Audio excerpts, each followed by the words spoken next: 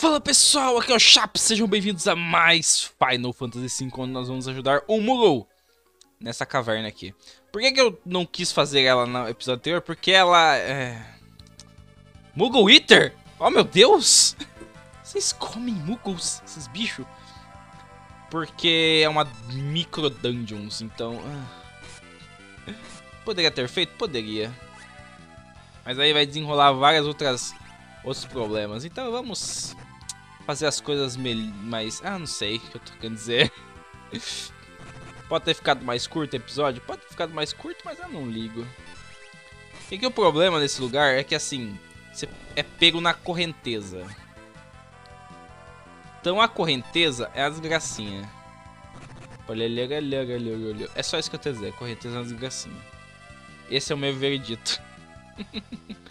A correnteza é uma desgracinha. E você não pode entrar no seu menu quando você devia ter dado aim. Quando você tá na correnteza. Acredito que esses bichos aqui são tudo fracos contra elétrico, né? Eles poderiam dar os AP melhor? Poderiam também, né? Tudo bem, então a gente entra na correnteza e agora vai. Entendeu? E vai até não querer mais. Ah, aquele negócio ali. Esqueci desse negócio. Esse negócio ele é fraco contra magia apenas. Então vamos dar um summon nele. Acho que um Ramu aqui ajudaria. Eu não sei se é fogo. Não, qualquer tipo de magia. Ótimo. Parou porque o tempo em algum momento. Acho que o fogo ele é mais... ele dá mais dano ali, viu? Acho que o fogo dá mais dano, não? Cadê o... é um fire normal? É, 192, eu acho que é. Imaginei que ele tava quase morrendo. Dá um ifrit da próxima vez. É que para os outros inimigos era melhor um negócio desse. Tipo alguma coisa com Thunder. Aí, Preventive Strikes. Bora. Dá um aim ali.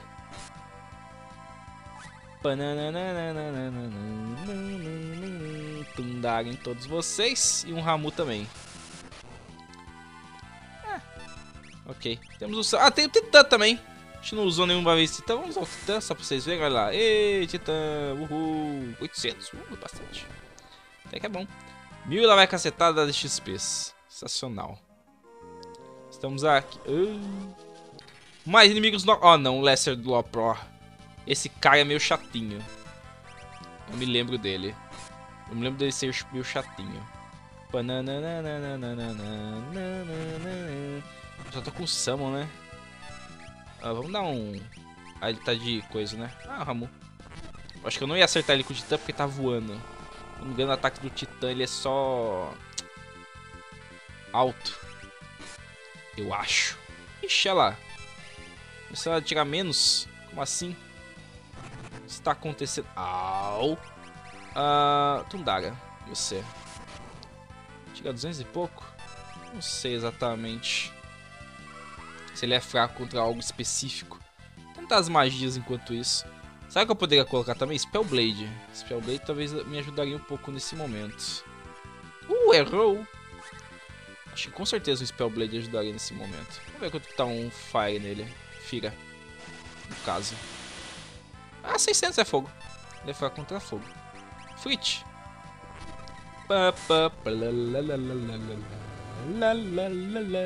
700, ótimo. Lá se foi ele. Com 1 de AP. Aê, White level 3. Boa. Com isso, se tá um White level 3, eu posso te voltar a Time Made? Sim. Com... eu não ganhei nenhum Red, né? Summon, vai. A cura ainda tá com outro. Botar você pra frente.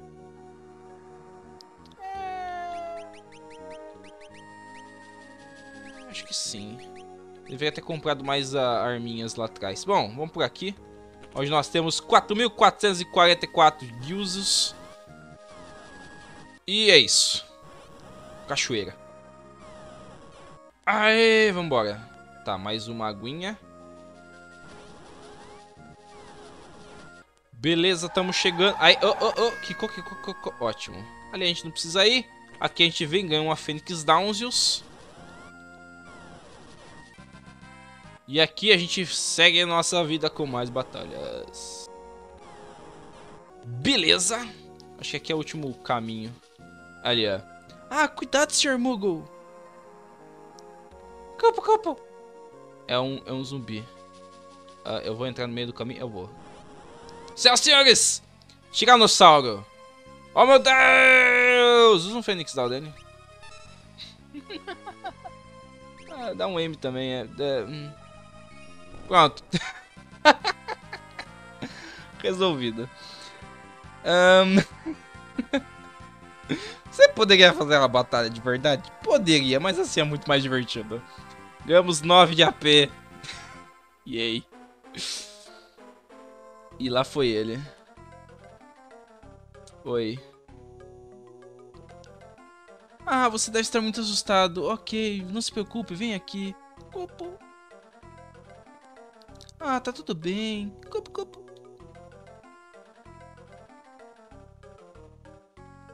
Ele veio. É, sim, é nóis. Isso, ok. Copo. O que está acontecendo? Eu acho que ele tá pedindo pra gente seguir ele. Tá bom, vamos segui-lo. Ele vai fazer um caminho... ele falou, não vá para o deserto. Deserto ruim. Tá. Não entre no deserto, deserto ruim. Vá pelo verdinho, faça esse caminho. Esse caminho, vá por cima, vá pro lado, vá pra lá, vem pra cá. Vem pra cá, o que que tem? Veio aqui, veio ali, veio lá. Foi pro meio, na linha dali e sumiu na floresta. Ok. Eu acho que eu entendi. Bora. Acho que a gente consegue fazer isso. Dá um save. Vamos lá. Então o deserto não é bom. Vamos por fora do deserto. Nossa, a gente foi parar lá no lado, hein? Vamos sempre beirando o verde. Beirando o verde. Aí no meio aqui. Eu acho que tem batalha aqui também, não tem não? É pra cima, né? Beirando o verde. Não entre no deserto. Oh, não entre no deserto. Ele falou pra não entrar no deserto, tio. Deve ter inimigo forte para um boné nesse deserto. Tá. Incrivelmente, não estamos enfrentando nenhum inimigo de qualquer forma. Né? Aí a linha aqui vem pra cá, é isso? Aqui? Cadê? Aqui. É o vilarejo dos moogles. Ok, eles se assustaram com a gente. Ok, eles se assustaram. Eles estão... tá tudo fechado, estão assustados. Copo! Tá, eles estão bem assustados. Aquele ali, ó. Oi. Copo! Aham. Ele foi pra lá. Ok, ele lembrou. Olá. Esse é o Moogle que a gente ajudou. Copo. Você não está nos agradecendo. Ele tá tipo, aham.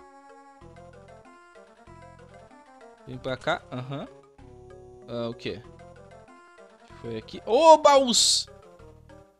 Copo! Ele tá dizendo que a gente pode ter o que a gente quiser. Você fala com o Pace? Tá, um Ether, Phoenix Down, 10 mil de dinheiros, um Jill, a Dancing Dagger e um Cottage. Essa Dancing Dagger, ela é interessante. Só isso que eu tenho a dizer. Prevent Darkness. Essa Dancing Dagger é algo interessante. Mas primeiro vamos dar uma andada aqui no vilarejo. Os cupos já estão todos oriçados. E aqui é uma fantasia de Moogle. Tentar? Claro. Somos um Moogle agora.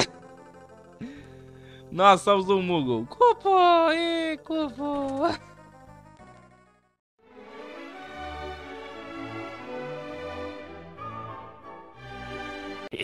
Boy. Ela tá apaixonada pela gente. E mais um Elvemantle. Cassinão. Mais alguém pode ter um Elvemantle. Viva. Elvemantle, lembrando que esse aqui é o melhor equipamento do mundo. Tá, bora. Eu acho que com isso a gente pode ir embora falar com esse cupo aqui.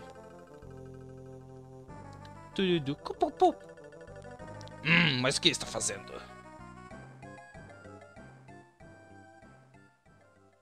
O que ele tá fazendo, doido? Ah, mas o que está acontecendo? Por que você está tão animado? Opa! Por que você tá tão animado, doido? Ah, mas o que está acontecendo? Ah, é o vovô, ele está lá no vilarejo dos moogles. Hã? Os moogles podem se comunicar com telepatia. Mesmo em distância, eles têm contato com as suas mentes. Vilarejo dos moogles? Mas isso é muito longe daqui. Sim, mas nós temos um dragão do vento que podemos tentar voar. Oh, que está muito cansado para voar. Desculpe. Ah, mas quer dizer... Ah, entendo, muito obrigado. Ele disse que quer ir mais apenas uma vez. Certamente está tudo bem. Claro. Eita. Cuidado com suas asas, doido. Pananana. O que estão fazendo? O que está acontecendo? Nariz? Que nariz? Que? Ah, tá voando o Drake aí. Ah, onde está essa floresta dos moogles de qualquer forma? Ah, no nariz? É, eles desenharam o nariz. Ou o que parece ser o nariz? Eu não sei. Ah, eu tô controlando? Não, não tô não. Achei que eu tava, por algum segundo. Porque eu apertei exatamente no momento que ele andou a cutscene. Eles estão fazendo um pouso, um local de pouso. Sensacional. Jogar demais. Quilly! Ai. Desculpe. Oh. Ah, mas como você encontrou com a gente? Os moogles nos disseram que estavam aqui. Exatamente, porque ela tem um moogle. Vovô, nós temos que voltar para o castelo. Rápido. Bora.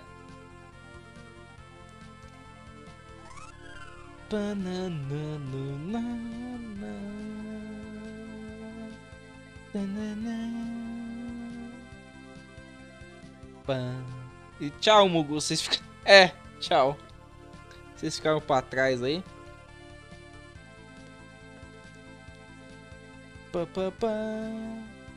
Agora eu controlo? Não, não controlo não. Simplesmente vai. Acho que eu não tava tão longe assim do castelo. Eu não lembro, pra falar a verdade.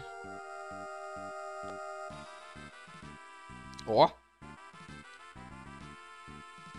Todo mundo descendo.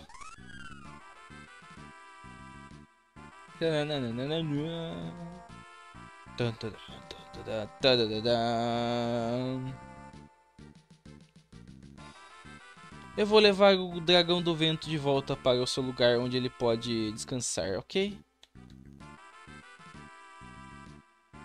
Ok. Ao ninho. Ok. Manda ver. Ah, essas crianças crescem tão rápido hoje em dia. Rei Galuf!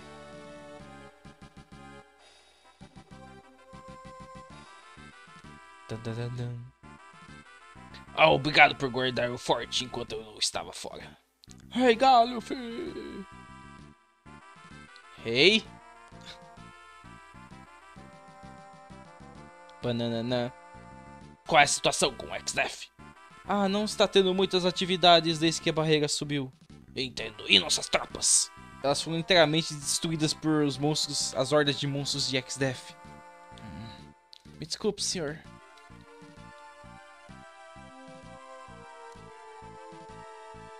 Hã? Eu achei que você era apenas um homem velho doido. Você nunca disse nada sobre ser um rei. Bem, entenda. Isso é realmente uma surpresa e meia. Bom trabalho, homens. Voltem e tenham um pouco de descanso. Sim, senhor. Eu achei que você era só um velho doido. Boa. Chaps, o que foi? Você ainda está com essa cara engraçada. É que você é um rei. Tipo, eu ainda não entendi isso. É muita coisa pra processar. O que? Você está dizendo que eu não tenho um jeito de rei? O quê?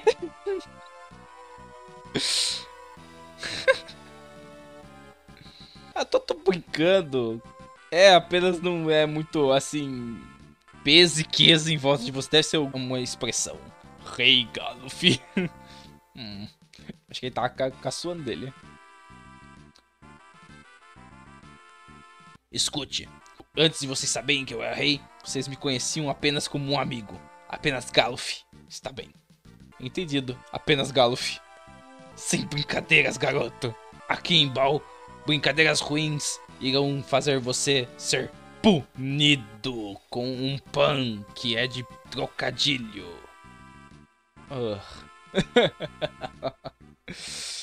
Ai, ai, ele fez um trocadilho com punishment. Todos concordam? Todo mundo se une em um só? Rei Galuf, senhoras e senhores. A barreira está totalmente bloqueando a grande coisa, ok.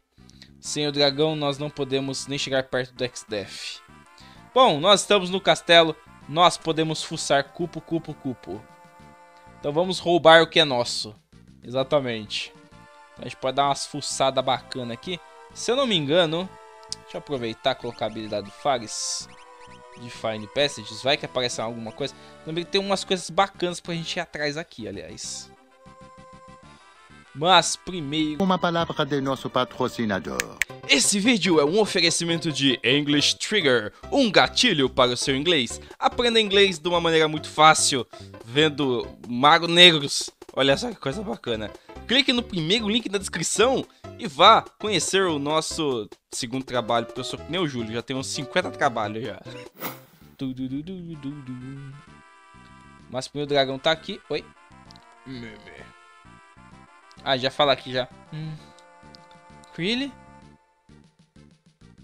O que foi, filha? O dragão do vento está morrendo.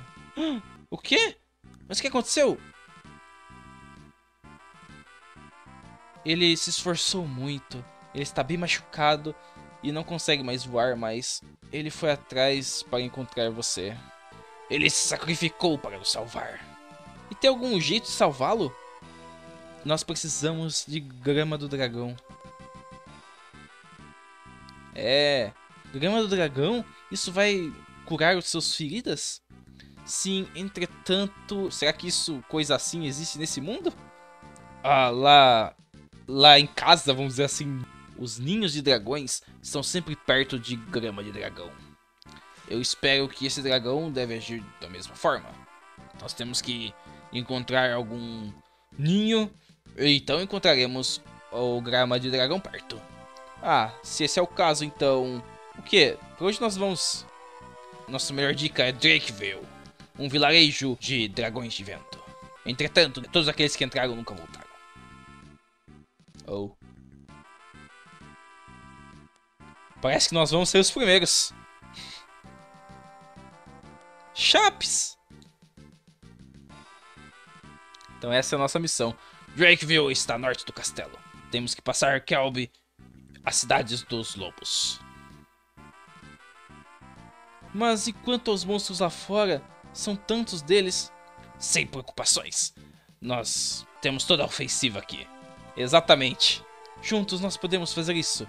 Nós vamos trazer a grama do dragão. Não tema. Então nós temos uma missão. Ir atrás de grama do dragão. Ok. Ok, muito obrigado. Beleza, então temos uma missão. Nós temos que salvar esse dragão do vento agora. Nós salvamos o nosso dragão do vento no nosso mundo. Agora nós temos que salvar esse dragão do vento neste mundo aqui. Hero Cocktail, ok, tem uma passagem aqui com teleporte. Mais uma magia. Interessante. Mas, vamos dar uma fuçada no save. O basement não vai abrir mesmo que você tente. A porta do basement. Ah, tá. Aqui tem uns inimigos aqui. Tá, isso aqui é algo pra depois, eu acho. Se eu não me engano. Então tem nenhuma passagem aqui. Beleza. Pá, pá. Galuf retornou! Yay! Tá. Ah, temos uma in.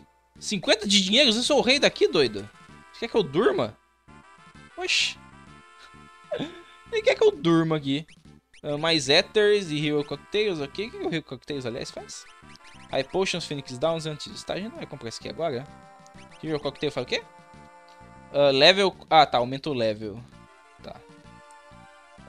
Eu vou pagar 50 de dinheiros? Eu que não vou, não. Tá, pera aí. Antes de irmos pra lá, tem alguma coisa aqui? Não, não tem, né? Não, não tem. Tá, ali tem uns carinhas pra gente depois ver. XDF Castelo, blá blá blá blá blá blá. Tá, tem um cara aqui, XDF, blá blá blá. Tá, tem mais uma porta aqui pra gente dar uma fuçada. Temos mais armas. Temos Orish, mais uma Orish. Wind Spear. Sleep Blade. Tô atentado a essa Sleep Blade. Mas eu não, só que só usa o Mago Vermelho. Então não sei se eu quero. Eu tô com uma meio equipada. Dá pra gente comprar duas e não sofrer tanto. Aí todo mundo fica equipado. E aqui eu acho que é as mesmas coisas que estavam na Gauntlets. Acho que é as mesmas coisas que estavam lá, né? Gaia, acho que é a mesma coisa. Porque agora a gente faz o que, ó? Não sei porque que eu posso usar isso aqui, né? O Ishashashas.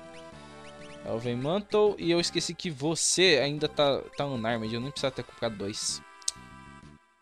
Magias. Sloga. Eu comprei Sloga? Não, eu já tenho já. Comet. Turn back to the time of beginning. Acho que já tem isso aqui também, né? Acho que tem essas mesmas magias. Drain Break Bio, a mesma magia. E Blink Shell Esuna. Não sei se Shell é útil.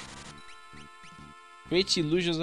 Tipo assim, são umas magias que eu não vou usar. Entendeu? Pode ter alguma coisa ali, hein? Umas magias que eu não vou usar. Opa, tem uma entrada secreta aqui. Olá! A equipe... tá falando sobre... tá falando sobre Level Mental. Angel Robe. Tem uma passagem que a gente pode abrir aqui. E a gente pode fingir ser um bartender. Bem-vindo, venham todos. Eu sou um bartender, não. Eu sou um vendedor. Os vendedores não gostam disso. Não interrompa enquanto está trabalhando, seu bocó. Eles ficaram bravos que a gente tentou imitar eles. Tristeza, depressão. Não fique assim. Tome uma coisinha. Ganhamos a lâmina harpa. Ok, uma harpa. E aí? Ganhei um robe. Acho que é um robe que eu ganhei. Não?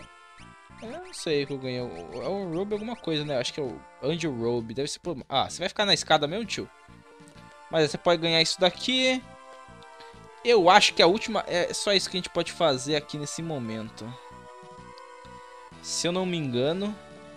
Tem acho que só mais uma coisinha que é na água aqui. Como é que a gente... tinha jogado aqui no esgoto. Isso aqui só mais um item que tem aqui pra gente pegar. E aí a gente encerra. Mas é um item muito importante, muito interessante ser pego nas águas do castelo. Vem aqui atrás. Secret Great Sword na água. Tinha uma Great Sword na água, simplesmente isso. Tá, Elven Mantle. Isso me dá alguma interessante? Optimize, não. Posso só equipar aqui um Elven Mantle? Posso. Bom, temos uma Great Sword. Sword of Brother Blade. É bastante, hein? Mas eu vou pensar o que eu vou fazer com o Mago Vermelho ainda. Mas, no próximo episódio, nós vamos atrás da grama do dragão. Então eu vejo vocês lá. Obrigado a todos que assistiram. Vamos puxar a descarga de volta? Vamos! Esperem a descarga. Descarga!